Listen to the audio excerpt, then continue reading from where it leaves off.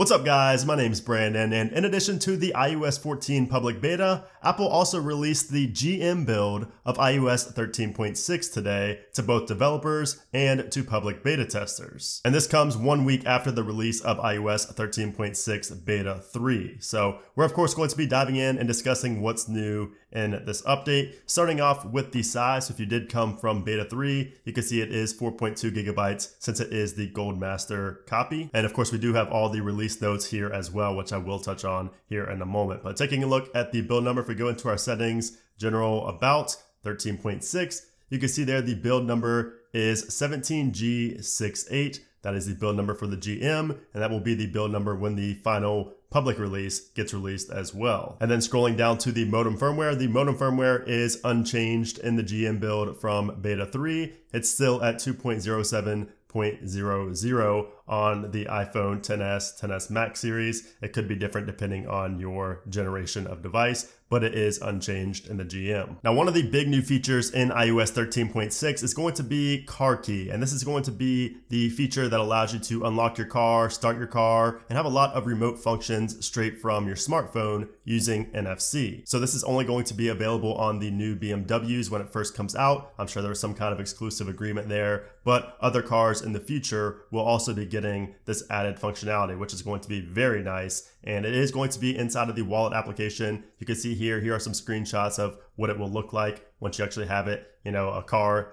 that you can use this on. So they use the BMW i8 as an example right here. Now, what's also cool about Car Key is that you can actually share your key with family members or friends. You can send it to them in a text message, and you can have it expire at a certain time and things like that. So really cool new features here. Obviously, I probably will not be able to test this out even when 13.6, the final public release, gets out, because I don't have a BMW i8 or a newer BMW. But when I do get my hands on something I can try this on, I will let you guys know here on the channel. But this is definitely a big feature included in 13.6. Of course, it is also going to be in iOS 14. Also new in iOS 13.6, if you go to your settings, general software updates, we have the new tab right there for customize automatic updates. And from here, you can specify whether you want your iOS device to download and install, or just download and not install your iOS updates if you have them turned on automatically. Or of course, you could turn both off if you don't want anything being installed automatically. We also have a new tab inside of health. If we go to the browse section right here, we now have symptoms, where you can go ahead and log any kind of symptoms you may be having, especially now with COVID-19 going around and everything like that. This is pretty nice to have. That way your medical professional or your doctor can see any kind of symptoms you were having prior to your visit, or you could put them in there afterwards. They will have access to see any kind of symptoms you've been having if you're feeling sick. And then also in Apple News, we finally get the audio tab now. So in previous versions of iOS 13.6, the betas, we did not actually have the audio tab down here. I just kind of had to show screenshots. But now in the GM release, we actually have the tab down here for Apple News Plus audio. And this is basically going to read curated articles to you. So it's going to be kind of like a podcast, but it's reading all these articles that you have in here, which is pretty cool and definitely a nice incentive to subscribe to Apple News Plus. And I'm just going to show you what the interface is like. So let's just go to Spike Lee Meets the Moment again. And you can see down here, it pulls up this little tab at the bottom right here where you can go back 15 seconds and play and pause. If you tap on that, it shows it just like a podcast or like in your music application right there, which is pretty neat. And of course, you can speed it up if you want to down here all the way to 2x, just like you can in the podcast application. So once again, very reminiscent of podcasts. You now have that feature inside of Apple News. And then here's the changelog for iOS 13.6. So this is going to show you all of the new changes in this update. So of course we have the car keys, the Apple News, and the health, but there are also a lot of other bug fixes and improvements here as well. I'll touch on all these more in depth in the final public release come next week or the following week whenever 13.6 gets pushed out to the public, not just to beta testers.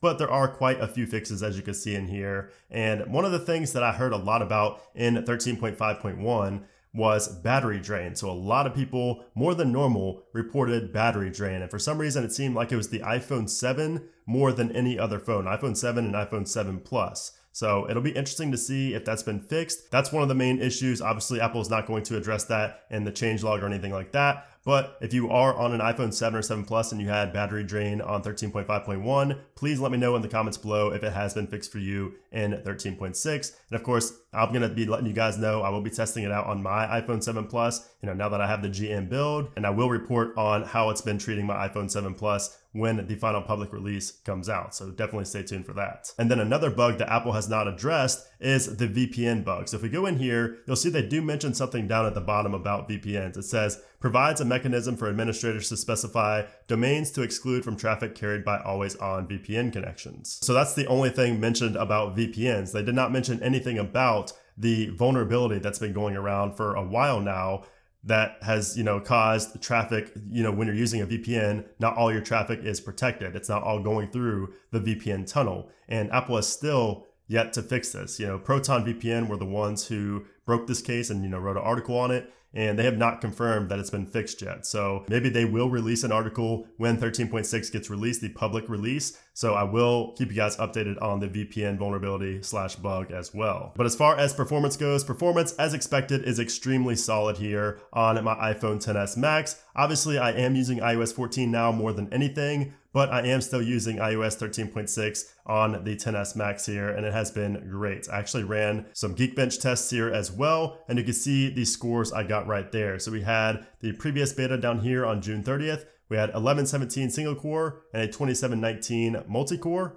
And then now you can see we have an 1116 single core and a 2745 multi-core. So we do have a slightly better multi-core score, but the single core is down by literally 1 point. So it does seem to be a little bit better than the previous beta, but overall, as you can see down here from April 7th, it is a nice jump from, previous versions of iOS. So 13.6 definitely should give you a nice boost in terms of performance. I've also been testing the iOS 13.6 betas on my 2018 iPad Pro. So this is my 2020 iPad Pro, which is on iOS 14 or iPadOS 14, but I do have iPadOS 13.6 on my 2018 iPad Pro, and I've also been using that, throughout the past couple of weeks, and it's also been very solid on the iPad. Now, in terms of battery life has also been pretty good for all devices here on 13.6, and I would expect the same in the GM build here as well, and also the final public release as well. Again, the only one that I'm kind of concerned about or kind of questioning is the iPhone 7 and iPhone 7 Plus. Hopefully the battery drain issues are fixed, but we won't know until, a couple weeks from now when users that are not public beta testers or developers will be able to test it out and let us know if their battery drain issues have been fixed. But overall, should be pretty good in terms of battery life. So now when can we expect the final public release of iOS 13.6? And I would think that it would be next week. And I would think it'd probably be mid to late next week, since we should probably be seeing a new iOS 14 developer beta on either the 13th or the 14th. So that means that we could see iOS 13.6 on the 15th or 16th. That is very possible, or we could even see it pushed to the week of the 20th. Apple has been very unpredictable lately, so it's really hard to tell. But I would not be surprised to see a new iOS 14 beta, and then also the final public release of 13.6 next week, the week of the 13th. And then of course, since the public beta came out today, a lot of people are now public beta testers. And if you are a public beta tester on iOS 14, you will get the same update. Developer beta 3 will be the same as, I guess it's going to be public beta 3 now as well, since public beta 1 was called public beta 2 for some reason. So the public beta testers will probably get the update. It's possible the next day to get the update, so one day after developers get it, or it could be as long as the next week until public beta testers get that update. So we'll have to wait and see. Once again, Apple is unpredictable. You don't really know what to expect from them at any time. So that's why you guys keep it locked to my channel so you can stay informed. But yeah, that's pretty much it for iOS 13.6, the GM build. I will have additional details in the final public release video, my what's new video on 13.6, whenever that does come out. So definitely stay tuned for that. I will talk more about the performance, battery life, and a little bit more in depth about the features as well. I just didn't want to make like the same video twice. So that's pretty much it, guys, for 13.6. I hope you did enjoy it. Let me know if you are on 13.6 still, or if you went up to iOS 14. Let me know also how 13.6 has been treating you if you are on this firmware. And of course, as always, if you guys enjoyed this video, I would appreciate if you gave it a thumbs up and make sure to subscribe so you don't miss any future iOS content. But anyways, guys, thanks again for watching, and I'll see you soon.